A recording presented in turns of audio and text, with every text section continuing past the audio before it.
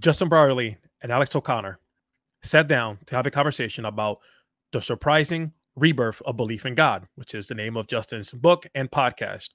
Atheism. I think these need to be teased apart. For example, when you said a second ago that studies show that young people are more open to God and spirituality, I'd like to see those teased apart, because I can find no shortage of people who will say, yeah, I don't know if I'm like an atheist, because like, how do you like know, So there must be... In a conversation, Justin mentions how young people are more open to God, and Alex agrees. But he says the fact that young people are more open to God and spirituality, he would like to see some of those studies and research teased out. That's a fair point. And what do people mean when they say they're more open to God? The latest studies done by Barna and Pew Research do reveal more of an openness amongst Gen Z when it comes to matters of faith. We've also seen that many who profess Christian beliefs hold to views that are just downright heretical. There's no way around it. A good example of this is the State of Theology's report. It showed how unbiblical some of those positions truly are, right? Some of these views that some of these people who claim to be Christian, they hold to these just downright heretical views. Now, it's interesting how much pushback is offered when talking about a personal God, especially the God of the Bible, but how spirituality is more widely accepted. I think this openness is the point that Justin is making. Not too long ago, anything that was more along the lines of the supernatural was often ridiculed. It was mocked. It was, people laughed at it, right? But nowadays, we're seeing more of an uptick, unfortunately, in things such as tarot cards, astrology, and other New Age beliefs. So just so we're clear, I'm not promoting any of this, by the way. I think that these concepts and ideas are harmful and are detrimental, ultimately, to Christian belief.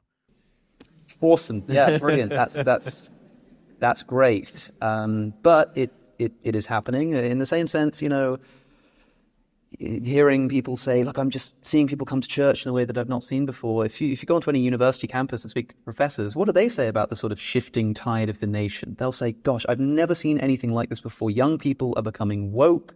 They're becoming super left-wing. There are people like protesting speakers who want to come and talk about whether it be something to do with being pro-life or whether it be something to do... I do think that Alex here is guilty of the same thing that he just accused Justin of. This idea that you see this basically because of the line of work that you're in. So this is something he's saying to Justin about the fact that Justin is seeing all these people turn into Christianity. He says, oh, that's because of the line of work that you're in. But then he turns around and he mentions the college campuses. Well, the reason you see a lot of that happening at college campuses because of the line of work that they're in. The professors, the university campuses are a ground for these kind of ideas, these kind of views. College campuses are more on the liberal side. I don't think that, here in America, that's not something that is often debated. It's kind of taken for granted. Now, I personally think this has a lot to do with the professors who are there and the refusal to allow competing worldviews on campus. You don't want to offend anybody, which Alex rightfully points out. Now, I think it's also hard to ignore, particularly here in America, a lot of the biggest donors to these public universities are often on the liberal side. So the reason for this shift to, particularly here in America, right, when it comes to being woke, has to do with the fact that these donors are already leaning in that direction. They have an agenda that they're trying to push across. Therefore, it is in their best interest to continue this trajectory. Let's add to that the fact that, according to some of the more recent investigations, a good chunk of these larger universities are receiving funds from, let's just say, questionable countries. With the nation or whatever it is, these people are not Christians. The kind of, in fact, I think a lot of the essence that underlies that is in many ways anti-Christian. So it sort of like depends where you're looking as to what you're going to see. It depends what room you're in as to what the air is going to smell like. You know what I mean? And so, can I make a quick response to that? So we're sharing a mic, so it's a bit. Yeah. Do we have a that is. You're absolutely right. You don't need to hear from me. I don't want you to feel, superfluous. There's a kind of selection bias, obviously, with the people I'm meeting right now. Yeah. I'm hosting a podcast called The Surprising Rebirth of Belief in God, so people are coming out the woodwork. But let's not forget, I also hosted a show where I brought Christians and atheists on for 17 years, and I genuinely have seen a change. The way that people talk about God now is not the way they were talking about God 10, 15 years ago. So something has changed. Do you mean certain of that? Do you mean like they're talking differently about belief in God? That is, they're sort of saying like, yeah, no, I sort of, you know, I'm not really an atheist anymore, in the sense that they are sort of convinced by certain arguments that God's existent? Or do you just mean that they're more sort of soft and lukewarm on the sort of social criticism? Because I completely agree with that. People are less commonly saying religion is this evil, horrible force that needs to be deconstructed. I think the kind of the new atheist rhetoric has dialed down a lot in a lot of people, and that's still there. You know, on Facebook, you'll find the new atheist sort of stuff coming thick and fast if you mention God in public. But on a more kind of general level, I just think people are no longer sort of taking that line. But it is more than that. I genuinely am meeting more and more people who are saying, well, I was a Richard Dawkins kind of atheist, and I'm now kind of seriously don't take that approach anymore. And I'm really interested in Christianity. And again, I don't have hard statistics on this. It's just that I wasn't. No, Alex is pushing back, right? But Justin clears up that there has been a change, you know, in the way that people talk about God in the last 10 to 15 years. People seem to be really interested in Christianity. Now, this is just a matter of fact at this point, right? Think about some of the recent interviews some of the leading atheists have done. They're lamenting the decline of Christianity, even to the point of calling themselves cultural Christians. Now, obviously, right, Richard Dawkins, it's clear that he does not believe any of this and finds it to be nonsense. But 10 years ago, he was outright claiming Christianity was evil. So we see a progression. There has definitely been a shift. Recently, we saw the conversion of Ayaan Hirsi Ali, which is just unbelievable, all things considered.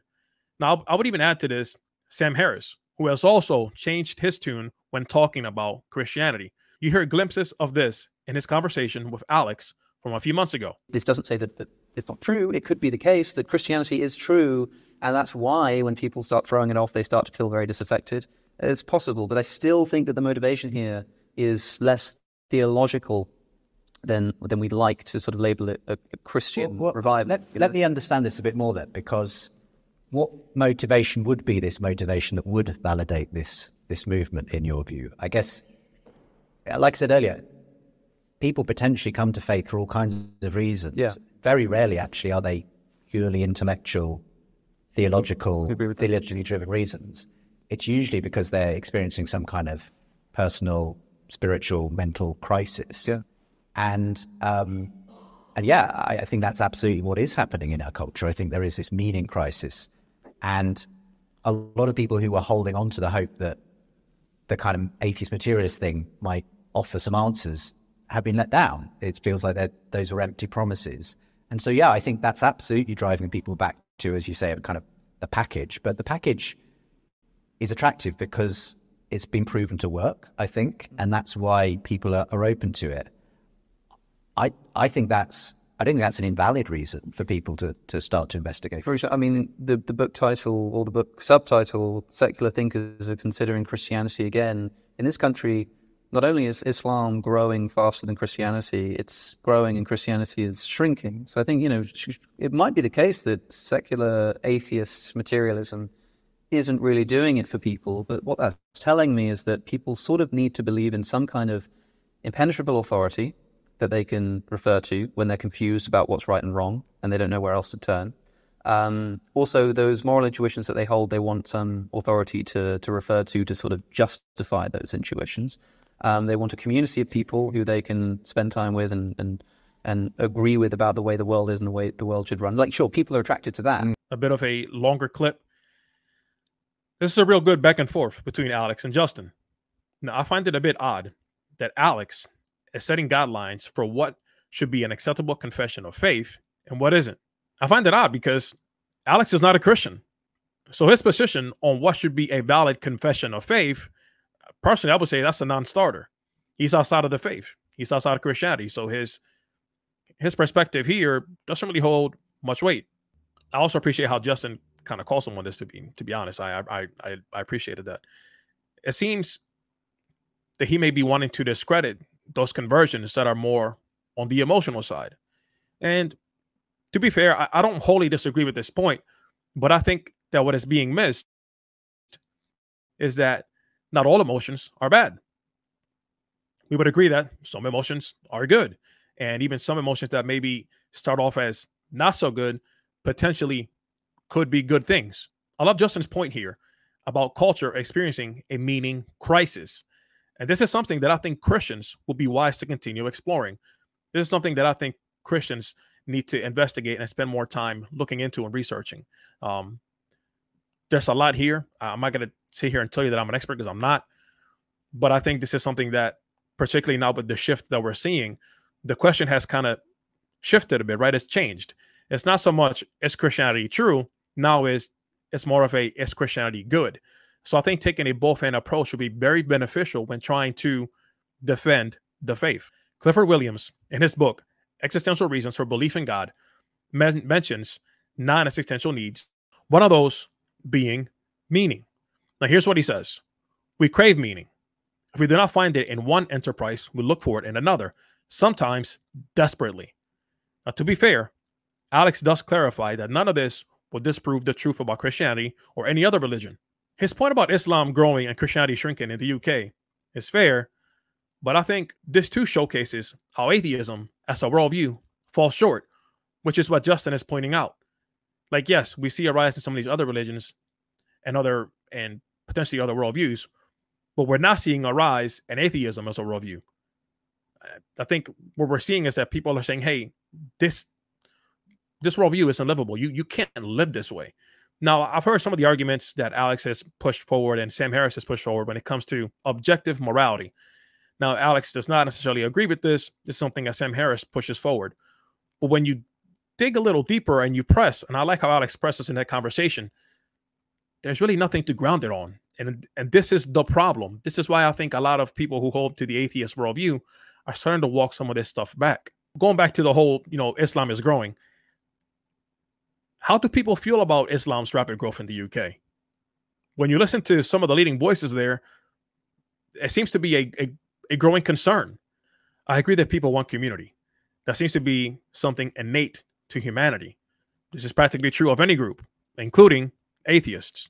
Happening, whether it's I think perhaps we could agree on there's a shift in the kinds of conversations happening and the ways in which the conversations are. I would also just add that where I've sort of tied this to a political movement that I've said sort of occupies political right, like it's pretty undeniable there is a rise of a certain new kind of right-wing politics happening currently. I mean, right now, certainly happening across Europe and in the United Kingdom where I'll sort of, I mean, what are Reform UK behind the Tories in the latest polls, like 1 or 2 points, like that, there's sort of non-negligible chance that Nigel Farage might be the leader of the opposition. It's it shows me that like it obviously the country is sort of moving more left in the sense that Labour is more popular, but Labour is so popular because they've moved the party right, and the people who are on the right are now sort of considering reform. Across Europe, the recent elections have shown us that there is some kind of rise of the right wing. So I just wanted to add to the thesis that if Christianity is sort of loosely tied in this sort of vague a la carte way to like right-wing politics, then the rise of right-wing politics would also help to explain the rise of cozying up to Christianity.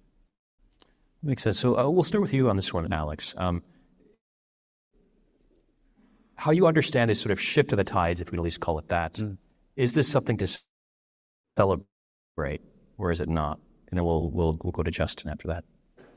I suppose it depends on the fruits. Like I've said a moment ago, I sort of I started out agreeing with this whole, religion is bad. I've realized that saying religion is bad is like saying politics is bad. It's kind of an unthinking statement. It's like, everyone, you say, politics, it causes so many wars, it drives families apart, and throughout history, think of all of the harm that's been caused by politics. Like, it's a bit naive because that doesn't exclude the possibility of there being a correct political choice, right? And so I feel like religion is or should be considered similarly. So maybe, I do like, as I said a moment ago, the reason that I'm an interesting case, it seems, is because, I quite like Christianity. It's got some very nice ethical statements. Some of them actually quite radical. Famously, the loving of enemies, I think, is a genuinely radical moral command that if you genuinely internalize, I think genuinely makes the world a better place, right? So sure, I would say that it depends on the kind of Christianity, because we increasingly hear the term Judeo-Christian as well recently, and if I actually flip open and look at the scriptures,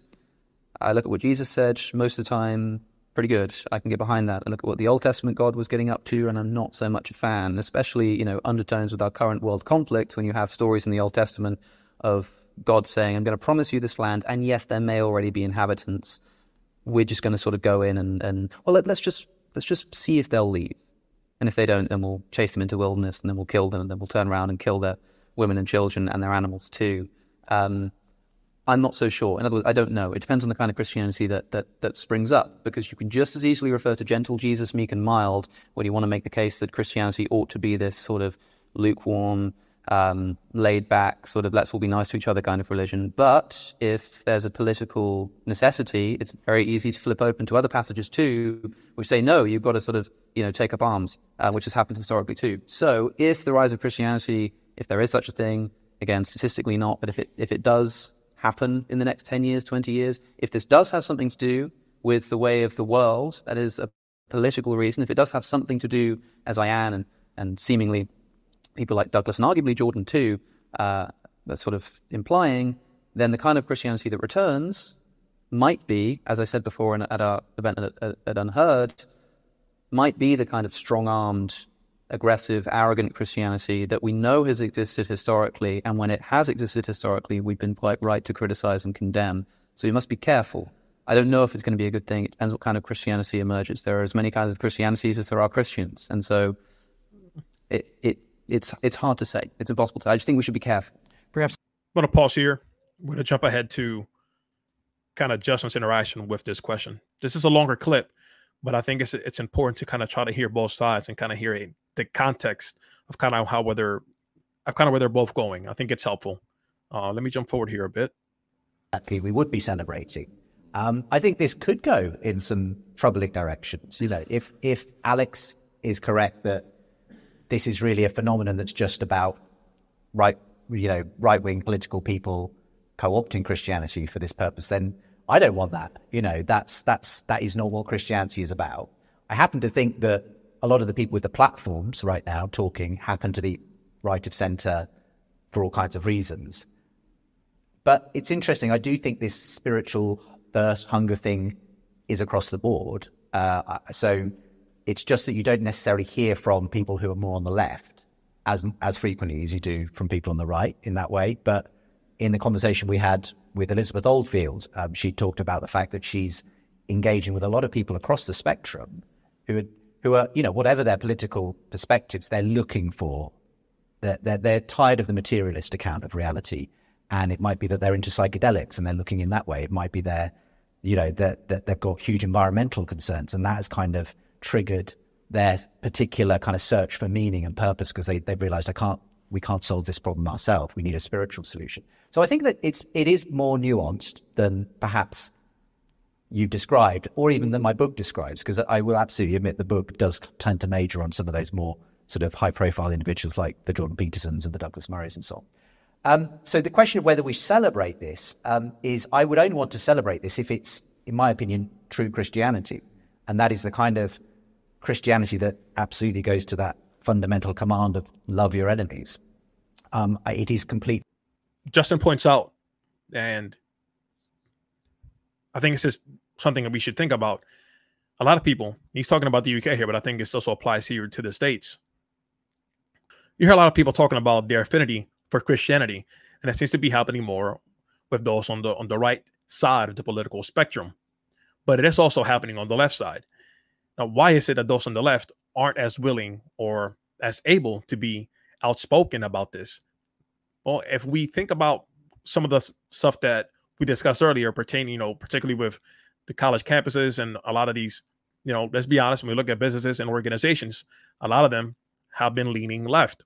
Perhaps the reason why you don't see those on the left being more willing to speak about their affinity for Christianity is because there could be potential repercussions, right? There could be consequences that would not be good for them, whether it be professionally, or perhaps it could impact their ability to provide and care for their families. I'm not saying that's the case, just saying that I think that's something that is worth thinking about. This is a longer clip, and I think this is a really good interaction between Alex and Justin. Now, a lot is said here, but Alex's point about the political right and how that could explain the rise to Christianity is valid. We're not going to gloss over that. That's a valid point. But you could also argue the other way around, that the rise of Christianity is creating a shift in the political views. Now, this is concerning, right? And I appreciate how Justin agrees with this as well. I also found it interesting to see the parallels in, the things that happen in the UK and how they are very similar to what happens here in the US. It's almost like they kind of go hand in hand, right? Now, one thing that has been real concerning, especially here in America, I'm not too sure about the UK, but one thing that's been really concerning is how many young men are leaning right from a political perspective, and how young women are leaning farther and farther left. Now, this creates a problem when it comes to starting families. And we see how this has led to a decline in population. Now, we don't have to look too far, right? We've seen this problem in decline of population in Italy. We've seen it over in China and a lot of these other countries. What happens is that the population gets older. There's not enough young people to care for the elderly, particularly here in the system that we have here in America, which will eventually lead to a decline in society. It'll lead to a decline in how things are functioning, right? You're going to see more and more people struggle, which is not good. So if you haven't already seen, or I haven't seen the whole debate, but I've caught seen clips of it, the debate between Alex and Dinesh D'Souza, it wasn't good. This is just trying to be nice, right? It wasn't good. Dinesh did not do a good job of defending his position. And honestly, I think it showed that he may be more of a conservative than he is a Christian. Dinesh has been around for a little while, and not trying to, belittle what he's done, right? The contributions that he's made. He has had some good points, and he's had some good discussions in the past.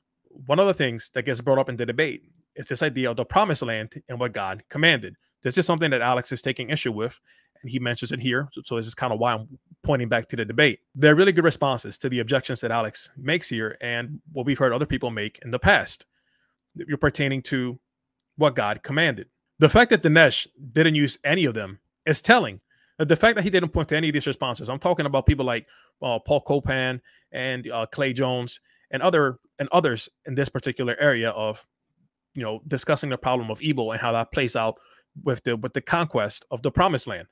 I personally would recommend Gavin Ortland's video, Truth Unites. It's a shorter video where he kind of reviews some of the clips of the debate. He doesn't get super in depth, but he sheds enough light to kind of how this plays out. I would also suggest the debate that happened between Gavin, Trent Horn, Kip Davis, and the other guy's first name is Josh. Cannot remember his last name. I apologize. But that was a very good conversation and debate between them. And Gavin's shorter video, I think, also sheds light on this topic. Alex goes on to say that he can get behind what Jesus says, but not so much what the Old Testament God has to say. This is something that is said often, right? They make the distinction between Jesus, right, meek and mild, which I think is sometimes it's overlooked. Like, do you understand what meek means? I'm not saying that Alex doesn't. I'm saying about other people. Alex has done a ton of research, so I'm not trying to discredit his perspective here in the least. I think we should remind people, right, that Jesus also said that he did not come to bring peace, but a sword. Also, that he flipped the tables. Right, he flipped the tables in the temple because people were being taken advantage of. He didn't like it. It wasn't right. He flipped the tables. I don't know. We can't just paint this picture that Jesus is all roses. We have to wrestle with some of this tension here when we're talking here about the conquest. Right? Let me make sure I make this clear. When we're talking here about the conquest, the people in the land were being judged. What were they being judged for? I think that's something that we need to think about. What was happening? And before they were judged, how did they get to this point? You can't just look at this section of scripture without looking at the overall context. I think you have to try to take it in as a whole. And I'm not an expert, so I'm not going to sit here and try to unpack it. That's why I'm pointing you to other, resources that are more capable of explaining the nuances of what is happening.